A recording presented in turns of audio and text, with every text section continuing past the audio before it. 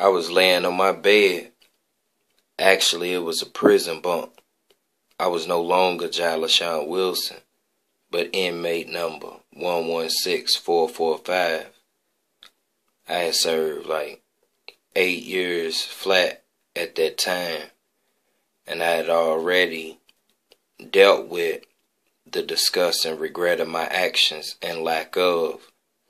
I was in a place of peace, stability, strength, direction, and closeness to the God within.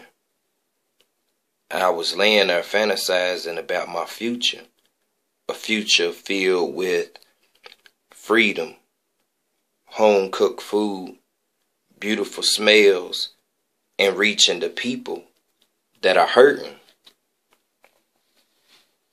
I was filled with so much purpose. It was overwhelming, but soothing at the same time.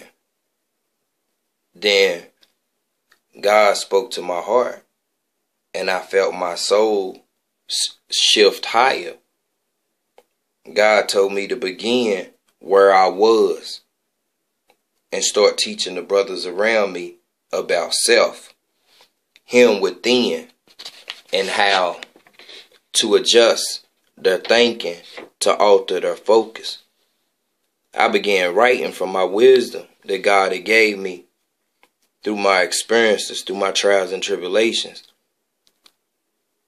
and paying packs of cigarettes, which was prison currency at that time, to get these papers typed and make copies of my writings. And I began to teach others how to modify the spirit of their swag. I helped thousands to see that life offered more than the restricted areas they had felt forced to live a limited behavior inside. I gave them new words every day. I pushed hope and smiles into the concrete faces of those labeled hopeless. I don't say this being egotistical in any attempts to brag, but I say it to acknowledge that God is real. I say it to overemphasize that without God, I wouldn't be here and I wouldn't have made it out of there.